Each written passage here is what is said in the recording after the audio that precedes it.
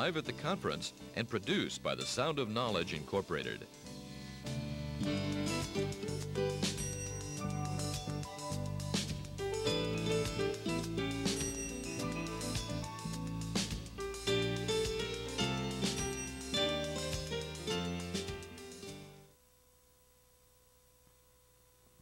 My name is Mark Kadrich. I'm the Director of Security at a company called Connection, and we're going to talk about high-speed intrusion detection. We'll actually talk about intrusion detection in high-speed networks and exactly how much it isn't. We're going to start by going over what the problem is, types of different IDS systems, the problem again, apparently, drawbacks in our present solutions, testing, some basic assumptions, and some conclusions. I'm also going to talk a little bit about the future. This was intended to be a 1-hour presentation, and I'm in a 1.5-hour slot, so if I talk slow, let me know. Yeah, we're going to make this kind of interactive, so if I say something that you take issue with, please let me know. We have a roving mic. This is a fairly hot issue in a lot of places. We've been hearing a lot of things from different IDS vendors, and we know that vendors never lie to us. For those of you who have been working with networks, present networks have grown at such a rate in the last couple of years that it's been almost impossible to keep up. I'm sure there's some of us who remember 4 megabit per second networks, and now we're up to full duplex 100 megabit per second networks. The network I work in, just in one data center, we have 5 OC48s coming into one lab, and trying to deal with intrusion detection in that environment is somewhat of a challenge. Basic types of IDS systems, well, we're all familiar with plain old basic hard work. How many of you folks have pored over log files and have gone over operating systems that you think have been compromised? And isn't that fun? Yeah, I really enjoy it. Average life of somebody that we've hired to do that in that position is about 6 months. They either go on to do something more exciting, like gardening or something. The other types of systems we've seen are host-based intrusion detection systems, and if you've got a large network, you realize how much of a problem that is. 1,000 computers at $500 a whack. You go in and talk to your CFO about doing something like that, and you'll be lucky if you get out with your skin. To solve that problem, they tried network-based intrusion detection systems, putting a sensor out on the wire, having it listen to the wire. Also, another really effective solution, that is if your 100 megabit network doesn't go above 15 or 20 megabits of utilization. Log-based intrusion detection systems, we're starting to see those come out. Counterpane Security is probably the first in that area to commercialize that kind of an offering. And assurance systems, I call them target monitoring, mostly because once the regular IDS systems fail, somebody is trying to get to something on a computer, and if you watch those targets, it's the old, instead of keeping your eggs in a bunch of baskets, keeping the eggs in one basket and watching that basket. The plain hard work method. There's freeware out there that you can get, and I'm sure we're all aware of the problems with that. It's kind of safe hex is what I used to call it. You download something from the network, and then you spend a couple of weeks doing a code walk on it, making sure that there aren't any happy, fun Easter eggs buried in it for you. A sniffer, a commercial sniffer isn't a bad way to do it. You can get some real basic pattern matching out of a sniffer. There's a number of different sniffer programs out there, but they're not cheap either. NAI is asking, I think, $5,000 a copy for theirs, plus maintenance and plus all the other widgets that you got to buy. You ever wonder about that? You buy software and they charge you 15% maintenance every year on it. That's just so you get the privilege of having the updates. I always thought that was a very interesting racket. Log analysis, that's the, once again, where you sit down and you pour out over every single line of notice that comes from your computers. SNMP traps, you get those picked up and sit down and go through all of those.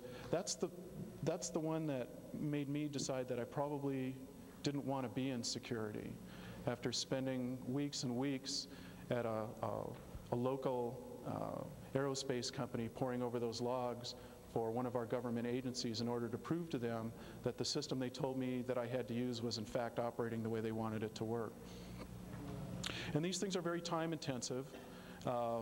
Going through one set of logs for one machine that's got heavy logging turned on can take the better part of a day. Now you start multiplying that by hundreds and hundreds of systems, and your medical plan and whatever mental health plan you can get out of it becomes very important. It is very exciting work. I don't recommend it to anybody who wants to continue in security. Log aggregation is a pain. The problem is, unless you've got a time base on your system, setting the time on all of your computers, making sure that all of those events are aligned properly is the real issue. You can go down a rat hole in a real quick hurry. When an event pops in at the wrong time, you start following it, it looks suspicious, when in fact it really wasn't. So, our first crack at solving this problem was a host-based intrusion detection system. About 15 years ago, the government started looking at those, and they had some programs to develop pattern matching, keystroke matching, various things like that. They were looking at intrusion detection more from a physical perspective than they were from a network perspective. They started looking at the operating system to see if it was compromised, and it was one of those things that happened over time. The problem with it is, and I've got customers that complain about this, they come to us and say, we want absolute bulletproof security. So we say, okay, one of the things we're going to do is we're going to put a host-based intrusion detection system on your machine. They say, great, that's wonderful. And their process that they're running on their machine has got their CPU maxed out completely. So you add host-based intrusion detection and you add the other monitoring stuff that you have in an ASP environment, and they start to complain. It's taking up too many CPU cycles, because it's very intrusive. You have to insert these things into the stack. They live in the operating system. They become a part of the operating system. Part of the problem we've had with them is that some of the different configurations in the operating system create problems for them. A good example is NT and our good old friend, Dr. Watson. We run a very popular intrusion detection package on those machines that sounds very similar to IIS, but it isn't. And we run it on those machines, and with our client's application, it spooks Dr. Watson about once every 5 minutes. So our logs fill up, and after about a day and a half, their application crashed. So they're paying for this application, this IDS system on their network and on their host, and they turned it off. So here you've got an example of kind of the problems you run into when you start insinuating code designed to look for strange things inside the operating system. There's a huge amount of regression testing, and in my humble opinion, I don't think the IDS vendors are doing a good enough job testing that code. Has anybody else had any kind of experiences with host-based intrusion detection, spooking applications? I'm going to assume I'm the only one.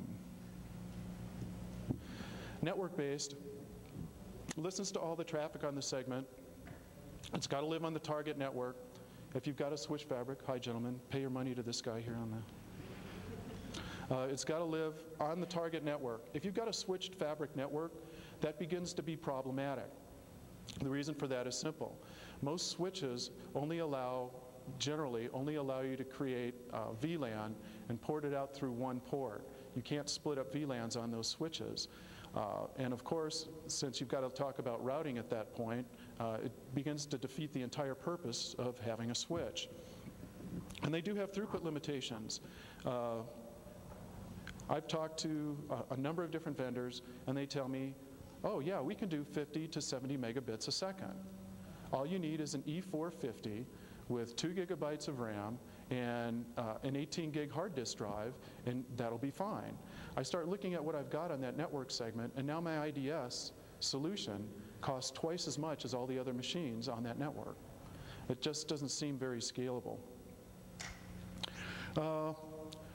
Log-based stuff, I think we about beat the snot out of that. It's definitely not real time. As a forensics tool, it's something that I think is absolutely critical. But I think once you wind up in court and have to testify in front of a jury, a good lawyer is going to harp back on that time-based thing. So my my caution at that point is if you're actually going to be using your logs and you're going to be doing forensics analysis with them and you're planning on using them for legal purposes, make sure that your ducks are in a row and make sure that your time bases are all set and synchronized. Target monitoring. A popular application for this is Tripwire. Those of us who've been doing this forever remember having to download Tripwire from MIT. They've now, after 15 years, decided to commercialize it and make some money. Kind of makes you wonder about the marketing department over there. It lives on the operating system, or pardon me, it lives on the box. It's basically something that runs through cron or through some other timer. You set it to run once every 10 minutes, once every 5 minutes. What we have it doing is we do a complete heavy scan on the box once a day. And at various intervals during the day to meet our SLAs, we have the application go back and scan once every 10 or 15 minutes specific files. Things like an NT, we have it watch the registry, maybe some web files, some web pages, because what we've noticed with all of the attacks that we've had is that hackers tend to go at specific targets. We watch those targets, we get an alert. Some possible solutions. The promised new fast gigabit sensor. I've had 4 vendors come to me in no less than the last 4 months and promise a gigabit IDS engine. I keep asking them, when can I see one? I keep getting things like 3rd quarter of this year. And actually, when they started talking about it, it was the 2nd quarter of this year. And last year when they were talking about it, it was the 1st quarter of this year. What we've decided to do is try some application switches. Basically, this is a purpose-built switch that takes data streams and directs them at IDS sensors. The idea is that by doing this, you can tune the IDS engines and the sensors to look for specific types of attack. If the application switch is capable of identifying where those streams are going, you get much higher throughput. The meat of this is actually a test that we did at Connection. We got a number of vendors' products, we put them in our lab, we actually put them on a live network to see what would happen. That's kind of surprising. You could distribute the IDS functionality throughout your network, which basically means taking those IDS sensors, spreading them out in critical parts of your network. As a consultant, what I used to tell my clients was, okay, you've got to spend $40,000 for this sensor. You're really worried about something in particular. Specifically, you're worried about something. Where is it? Put that sensor there, watch that, and try and save a little bit of money. I'm not seeing the prices come down on this stuff like you would expect. As a matter of fact, I saw a price increase real recently, not just in firewall software, but in IDS software. Somebody asked me today, do you see this being a commodity? I don't see IDS being a commodity until people realize that it is not a point solution. A lot of the vendors now are saying, buy my IDS product and you will never have to worry about security problems again. And I can't help but think that if they're talking to anybody who knows anything about security, that's probably not the truest thing to be telling your potential customers. Use faster sensors. I think we covered the E450 approach. I'm sure that the folks at ISS wouldn't mind having people do that. I know the folks at Sun were real excited about that prospect, especially when I called and asked for a price, told them what I was going to be doing, and they asked me, how many do you want? I said, give me a price for 10. Each one of these approaches individually has a drawback. Obviously, some are not fast enough. I mean, the plain simple fact of the matter is that if you've got to use an E450 sitting on a 100 megabit line to get 50% utilization, it just isn't going to cut it. Some are not real time. If you're sitting there and you've got people getting into your network, you want to know as soon as possible. Therefore, log analysis is probably not something that's suitable by itself. Once again, I want to stress the point that individually, these solutions may not be appropriate in and of themselves, but as a system, if they're used as a system, they can become very, very effective. I haven't, in my trials and tribulations, I haven't seen an IDS engine yet that works reliably on any system where applications are changing or being updated. I pointed to one of my customers and the problem he had with ISS running on his system. If customers do strange things with their code, and we're going to see more and more of this in the ASP environment, people are writing these applications, they're relying on the network, they're doing things to get performance up, they're taking shortcuts. Host-based IDS engines rely on things being exactly like the operating system manufacturer intended them to be.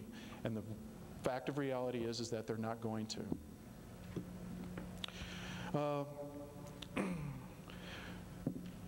Our initial test was set up on a special test network that we had. We isolated our network, we got ourselves some equipment, we downloaded some tools and spent the requisite, 2.5 to 3 weeks doing the code walk and building things to make sure we didn't have any surprises. We went out of our way to make sure that this was not just something that we threw in a lab. We had a test plan. We had some basic assumptions that we made about the entire environment.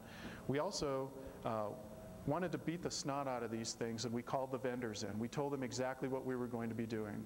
We said, we're going to take this information, we're going to write a report, and we're going to tell everybody about it. So it's within your best interest to, one, be honest, and two, help us out. We postulated what the possible outcome was going to be. We were all very positive at the time, listening to our vendors and seeing some of the results individually that other people were claiming. And we ran the test a bunch of times just to be sure that we weren't lying to anybody about it. We were looking to meet that 100 megabit full duplex goal. That was the whole purpose of what we were trying to do. We've got a Class B in my environment, and that Class B, even the Class Cs are subnetted. So whatever solution I was going to have to come up with was going to have to be at 100 megabits, because each feed from our machines feeds to a 100 megabit full duplex switch. That feeds to another switch, and then eventually to our gigabit router that feeds our OC48s. We made the assumption, based on the information we got from the good folks at ISS, that our sensors would operate in the present configuration at 25 megabits a second.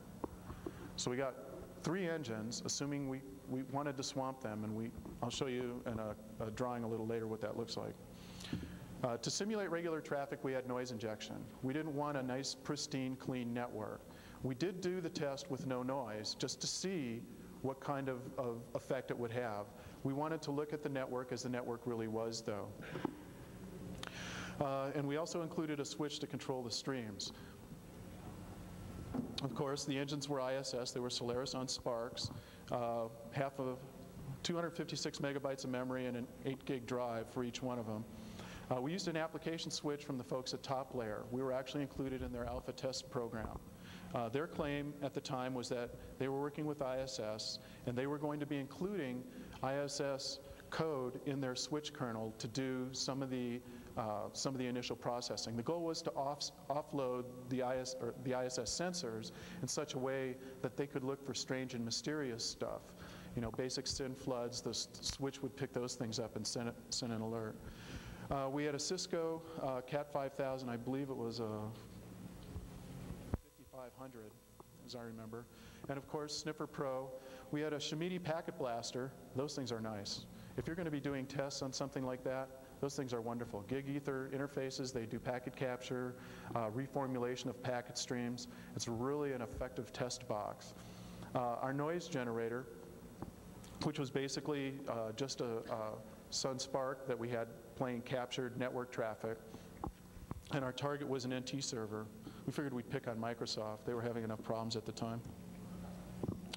The application switch listened for some basic signatures. It's separated based on streams. The idea being that it would look at packet header information and make intelligent determinations as to the source and destination, and then route those streams to the proper switches, or pardon me, the proper engines. This was just the first phase of this test. We talked to the folks at Top Layer and said, okay, I want to be able to take specific attack signatures and direct them at other boxes. Will I be able to do that? They said, not in this revision. I was supposed to get that revision before this test, before this show, but unfortunately for stability reasons, they decided to hold off. And as I speak right now, one of my engineers is installing that software on the box back in Sunnyvale. At this point, we were deep in the beta test program. The initial alpha test with the switch was just to see if it worked. Could we treat it pretty much like a foundry switch and have it just do load distribution and load balancing? It worked very well doing that. 8 ports for the IDS and 1 management port. We set it up in a T configuration. And this is something another question I was asked today. One of the problems with these devices that I've seen, especially in an ASP environment, is reliability. We went out of our way in our design to ensure that there was reliability between our gigabit switches and our gigabit routers and our switches. They're paired up. And I went to my network engineer and said, hey, these guys have this really cool switch. It's got 1 in port and 1 out port. And he must have laughed for 15 minutes. He asked, well, does it have redundant power supplies? No. Can it be set up in a redundant configuration or a failover configuration? No. He says, why are you bothering me with this? This is the test configuration that we had, real basic. What you're looking at is through that Cisco switch was 1 VLAN. And yeah, I intentionally didn't include this because I wanted you all to write while I was doing this, so you stay awake. Sure, no problem. What we noticed in the initial test, and this was kind of interesting, and you spend years and years doing this, and you still wake up going, wow, I forgot about that. We captured a bunch of attack information, and what we neglected to do in our initial test was characterize that attack information with the IP address of the device we were attacking.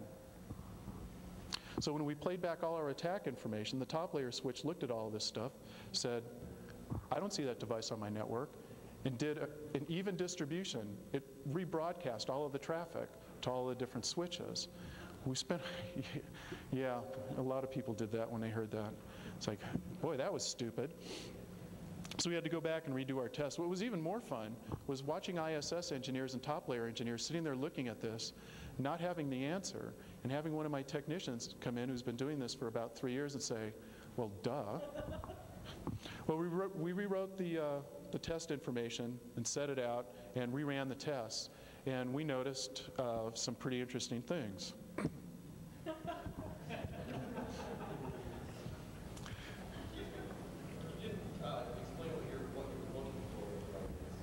Oh, we had a mix of signatures.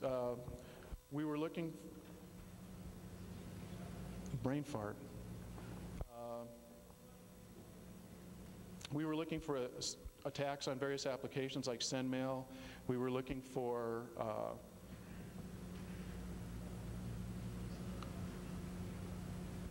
I am absolutely drawing a blank up here right now.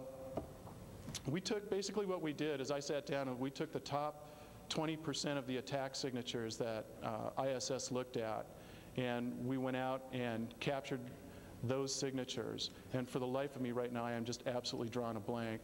So give me a few minutes. The question was, did you have the maximum policy set? Did you have 100 signature set? Did you check for 20 on the sensors? Oh, on the sensors? The test program actually looked at the sensors in different ways. We set the maximum policy first to see what they would do, and discovered that the problem with that was performance. Then we started looking at various, just toning down the policies to look at some of the basic things to see what we could see. What we wound up seeing at that point, basically, no matter what we did, including eliminating noise injection, was a maximum throughput on our sparks of 15.5 megabits a second. At that point, we thought something was wrong. We called ISS, and we said, come in here and help us. We've asked you for this help. They came out, looked at the box for the initial test, and they said, well, you're looking at a full policy at that point. And ISS looks at hundreds and hundreds of different things. And we said, okay, we'll tune it down then. Well, that didn't help. No matter what we did, and I think we threw 108 different attack signatures at it, as I recall. And I'd be more than happy to get you a list of that if you drop off a card later. But it was rather promising, because what we did realize is that once we got the thing tuned and we actually had the proper IP addresses on the attack generator, we noticed that we had an aggregate throughput on the sensors of about 45 megabits a second. Now that's 3 sparks running through a $10,000 application switch. I still have the problem is still the same. No matter what I do, I still got to take these things and start looking at special networks where I'm going to put them. So our basic conclusions were is that the combination of IDS engines and switches is actually going to bear some fruit. We had the folks at Top Layer sit down, and the folks at ISS sit down and talk to us about it. And that's when the folks at ISS started making some confessions at that point. And they told us something very interesting that really surprised the snot out of me. And I would never have thought I'd heard this come from ISS. They said, you really need to get off of the Sun box. You need to get on an NT box. Yeah, I hear people snickering. And you know, surprisingly enough, we ran a test with ISS on an NT box, and it's faster. Yeah, does anybody else have any experience with that? Because if they do, we're still deep in running these tests. They're, pardon? PCI machines. Yeah. No, not S-Bus. All of our S-Bus stuff has been retired. Yeah, I think we're using them to hold up monitors and cubes and places. Similar issues with the internet scanner. So I'm not working in intrusion detection, but the internet scanner, they have the same issue. We're just focusing on development of the T. And I/O and Suns isn't great compared to like other boxes either. So primarily on HP, we work out they don't support HP. Can I have somebody run this thing around for me? I'm wounded, and I'm milking it for all it's worth. Repeat the question? Yeah, have him repeat the question.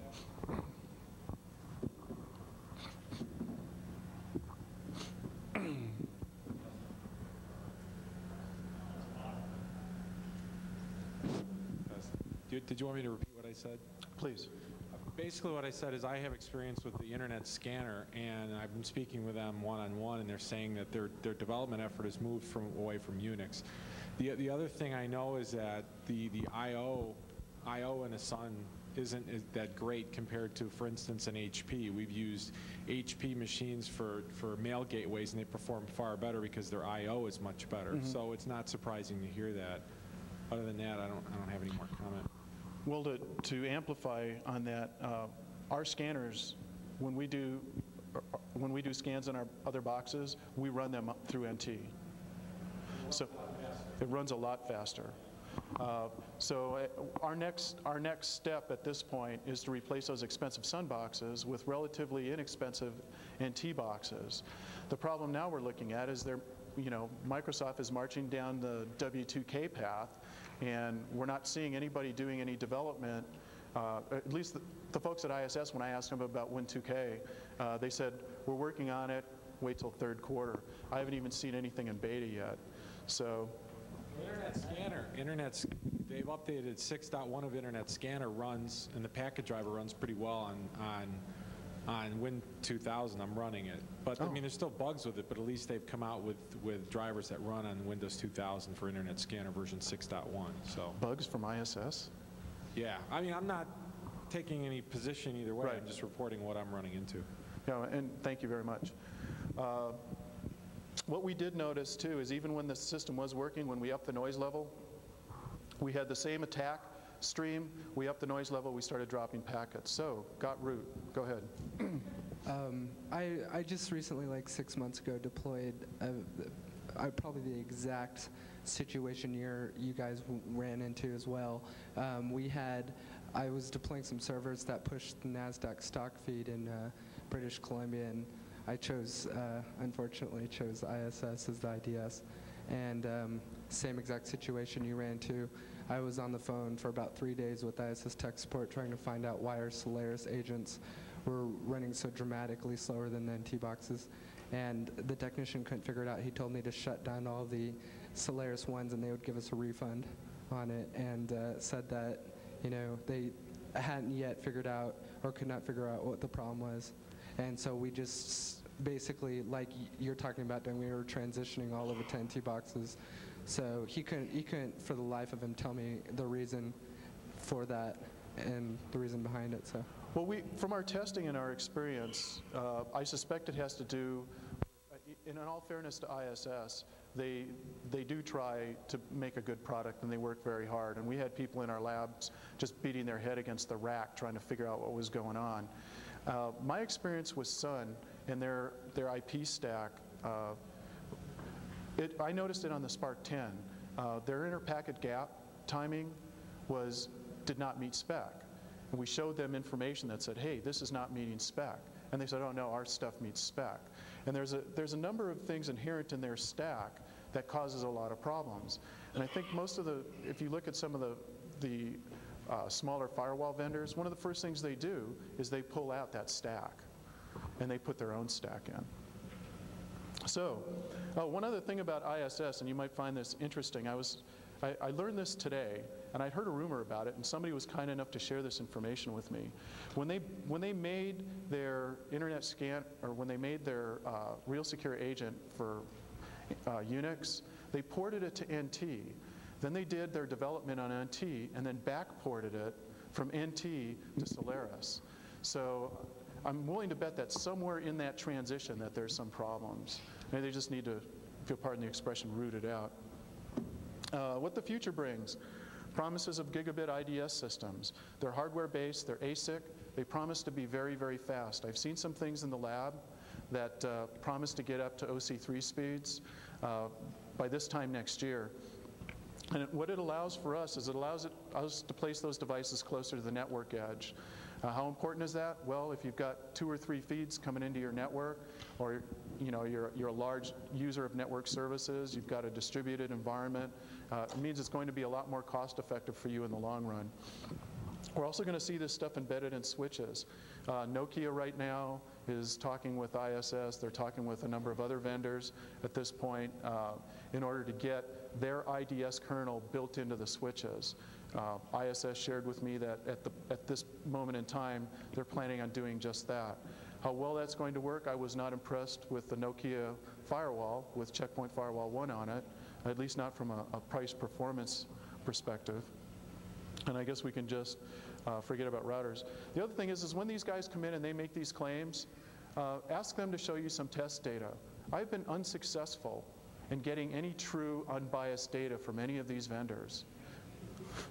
More chuckles. Somebody else who's asked for it, I can tell.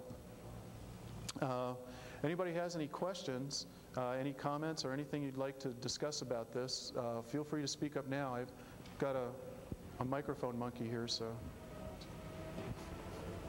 I've got a question for you. You were talking about having testing, using the testing on Solaris and testing on NT. My question is, had you tried testing, or could it be done to test on Solaris on an x86 platform and seeing if it's more hardware dependent or more of the operating system that's slowing it down? That's an interesting question that actually came up in our discussions. Unfortunately, what we have in our environment is we have to take standard boxes that we're using. And that was not one of the standard boxes. We opted just to go straight to NT in order to save time. Maybe it's something we'll do in the future, but getting from point A to point B and getting a solution quickly meant using something off the rack. So the short answer is no, we didn't do that to see if it was hardware dependent. Actually, we tried the same thing. We moved to Ultra 420Rs, and we packed about 2 gigs of RAM into each one, and just totally spazzed the systems out, and we still notice no dramatic increase in speed at which they should be, and we're marketed as being able to run at.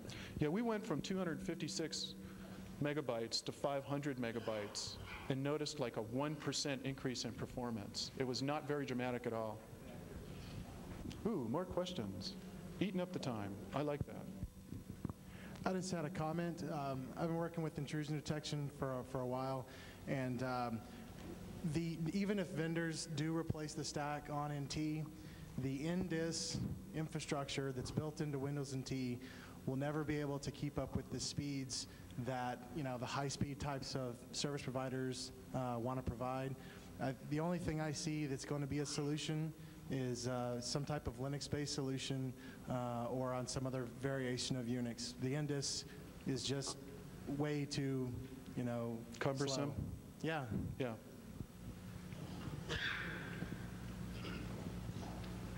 Open up a can of worms. I just wanted to comment quick. I've done some testing on output using libnet. So this is not IDS stuff, but this is just spewing packets. On a Ultra 60, I can get about 20,000 packets per second on a Spark, whereas on a Linux box, I can get 30 to 40. So it might Repeat that? Say that again, please. just spewing packets out with libnet. On a Spark Ultra 60, I can get about 20,000 packets per second, whereas with a Linux box, it comes in, on a 500 megahertz P3, it's like 30 to 40,000 packets per second. So the hardware does make a big difference. Thanks. Oh, there's a guy in the back corner over here, Rob. Just a comment on the N2K portfolio. I talked to the vendor last week, and his comment was that you're not going to see any IA products coming out soon on Win2K because right before they released it, they changed all the DLLs. So there's going to be a significant delay until they get the price of those. Thanks. Did you guys check on the Solaris boxes? Did you check where the actual bottlenecks were happening, whether you were like memory bound or CPU bound or I/O bound as the packets were coming in? Yes, we did.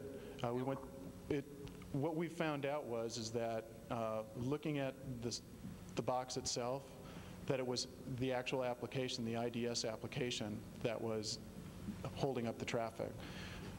We thought, okay, we'll give it more memory. It didn't help. We even throttled down the packets. I mean, if I've got 25 megabits a second on a line on a box that I know that can handle a web application at 100 megabits a second, it's not I/O bound. Do you mind? Come on, don't be shy. Just don't hit me in the sore arm. So no, that's okay. I have two. Should I stand up? I have two quick comments. The first comment is, did you try running Snort? Say what? Try running Snort. We're getting way better performance out of Snort than 25, 30, 40 megabit. I mean. No, I didn't. One of the problems that I've got in this environment is having to use commercial off-the-shelf software because basically what we're doing is we're reselling this as a service and part of our due diligence. I'm not familiar with Snort. There were a number of other packets. Black Ice was one of them that came up.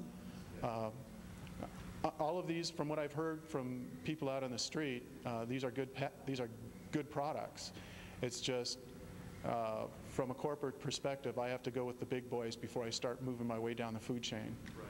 Well, the reason I mentioned Snort was sometimes we have clients run Snort and then compare that to ISS, and then they can use some freeware tool as ammunition and say, well, duh, it's obviously, this is achievable. Yeah. So. How fast were you, what kind of speeds were you getting with it? It depends on the platform. I could ask the author. Well.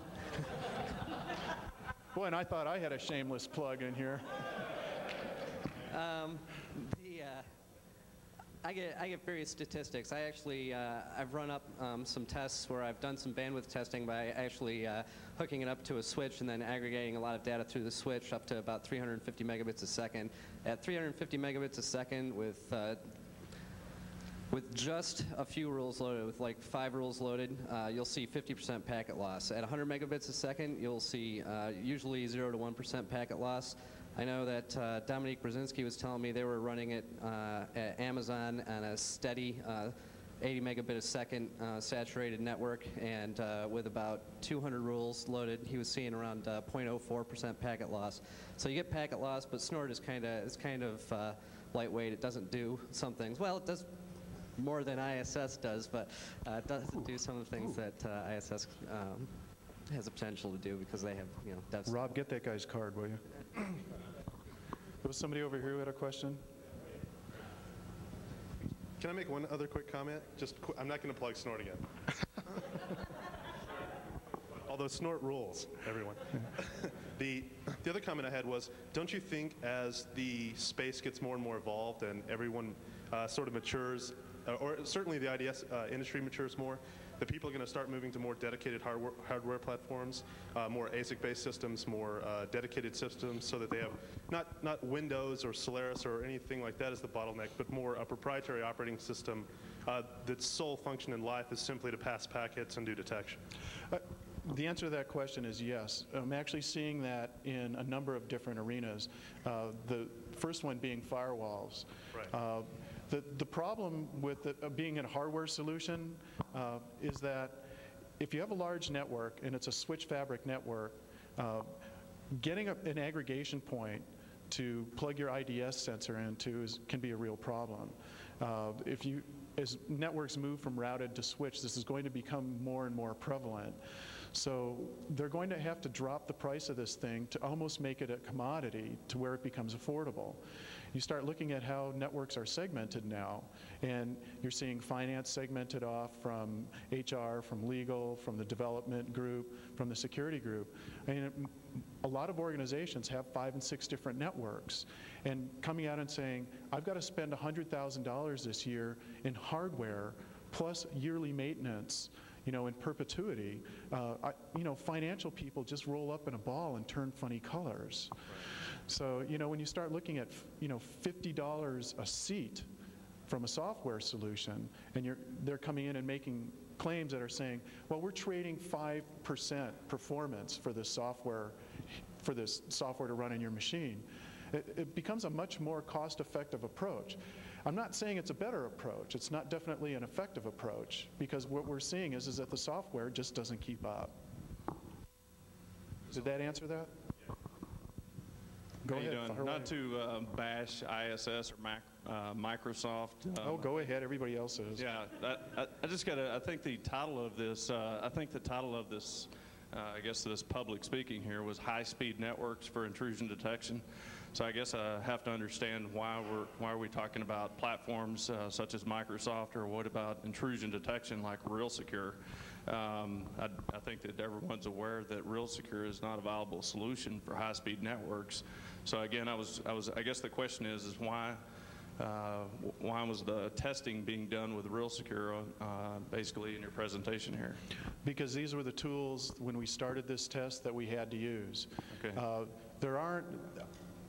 There are no major manufacturers of anything that does high-speed intrusion detection. I see a guy waving a card here, so I get a feeling I'm going to get another shameless plug. Yeah, actually.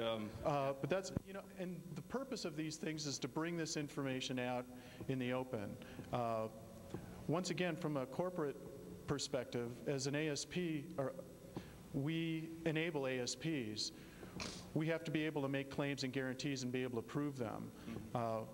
2- and 3-man companies that are developing technology, these guys are on the cutting edge. We look at these things, we see them, but when we make decisions about deployment, it has more to do with what kind of due diligence can we do with these individuals, and what kind of financial recovery can be made if the system fails. So there's a lot besides the technology. So what we looked at was, can we take some of our existing tools, can we take some of the existing equipment and some cutting edge technology, combine it, and come up with a solution that meets our requirements? Sometimes the answer to the test is no. And that's what I'm saying right now. Based on what I've seen, there is no real answer for intrusion detection in high-speed networks as of this time. So that's the disappointing news.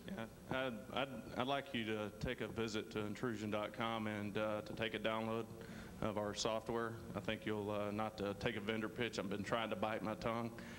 Go ahead, take the vendor pitch. These people are here to learn. But I think that, yeah, I've got plenty of cards. Just go to intrusion.com and definitely take a demo of the software. But, we've ran into the same thing, seeing 32 megabit per second on RealSecure, being end users and engineers as this whole table lined up. Been working on technology for a long time.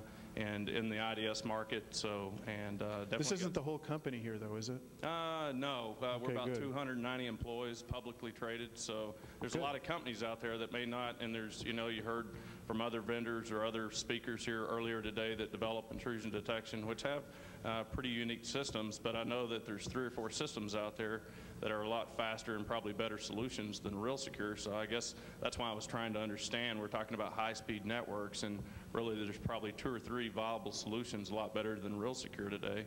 And I guess that's what basically I was wanting to speak for, is to understand why Real Secure was even mentioned for high-speed networks. Thanks. That's what I had. Hand the mic to the Yeah, don't worry. Somebody This over is here? not a plug. I'd just like to make a comment about comparisons of different systems.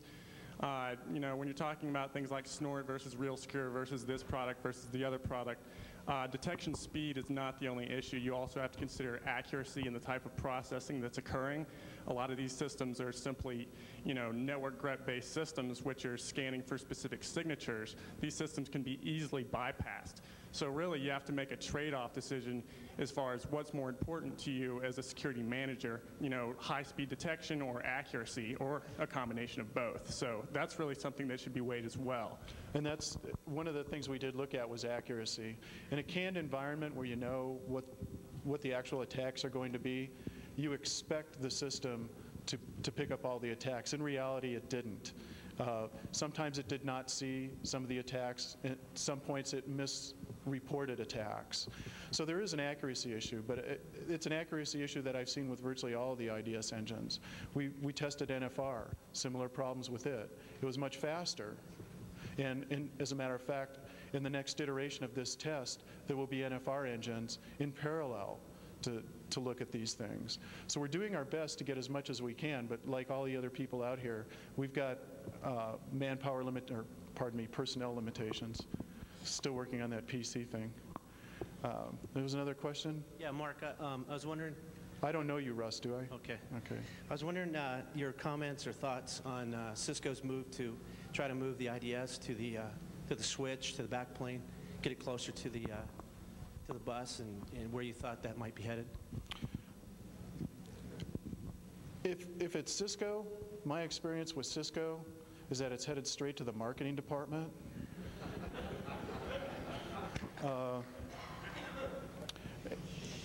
If you had said any other vendor, I probably would have given it a little bit more credibility.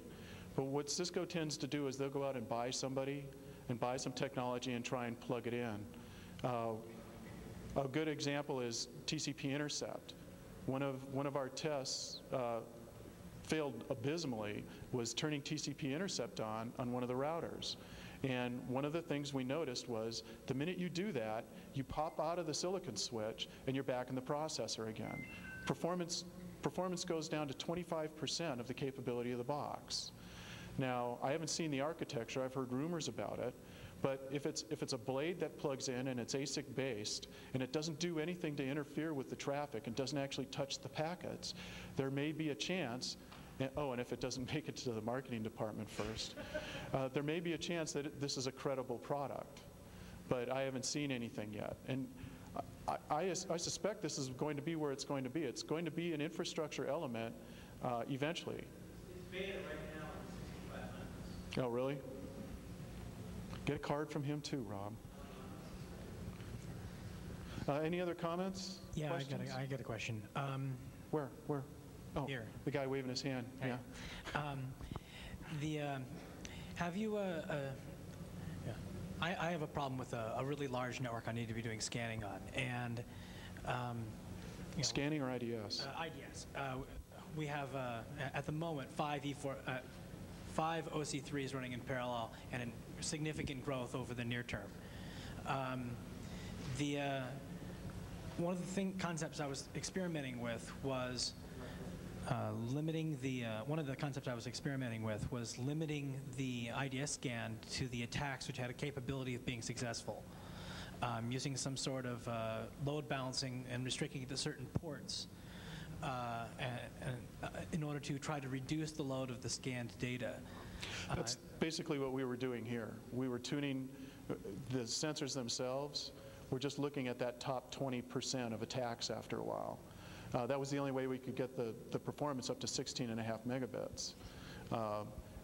That's a viable alternative, but once again, as this gentleman pointed out here, accuracy becomes an issue. How do you know when one attack's going to be successful and when one's not? If it's a known unsuccessful attack, my question would be, why are you even wasting processor time looking for it? Yeah, well, the question I had was if you have, what if you limit it down to a single attack stream you're looking for? I mean, that would be the best possible case, right? Yeah. What kind of performance do you think you could get from this kind of architecture with that kind of extreme limiting? I think just on a hunch, based on what we've seen here, it's almost like the old MASPAR question with processors. If one processor is doing one thing and one thing only, and each one was specialized, that eventually performance would increase. It's an N+1 performance increase. I've got one sensor looking at one box, one sensor on one box looking at one attack, another box looking for something else. The problem then becomes one of cost. I can't go into my finance department and ask for a buttload of money every 6 months because there's a new attack signature out. Because if you're deploying 15 of these, that means that every time a new attack signature comes out, you've got to get a new processor for each one of those lines. It becomes impractical. The management problem then becomes an issue too. How do you deal with configuration elements? Because my experience is that most security breaches, I'm not talking about intrusion detection processes, but the breaches come from the fact that systems are misconfigured and there's been poor management on them. Thanks for coming by. How are we on time? Is anybody watching? You are. Oh, you have a question. I think it ends at 4:10. What time is it? 3:40. It's time perfect for my 1-hour slot. I was wondering if you're going to publish. Are you actually going to put some of the numbers together, put together a white paper, or just throw some info up on Connections web pages, any of that kind of info? Yeah, as a matter of fact, it's funny you should ask. I didn't give her $1 to ask that question either. I talked with the folks at our internal IT department, and that's exactly what we're going to be doing. We've got a security link that we're going to be publishing some of the things that we're doing internal on our network. And hopefully it'll be including some new vendors, since it seems like I might have made some new friends here today, or new enemies, depending upon how they view this. But if there's no other questions and nobody has any other comments, I'm going to turn you loose. I tried to suck up an hour and a half. My apologies. Pardon?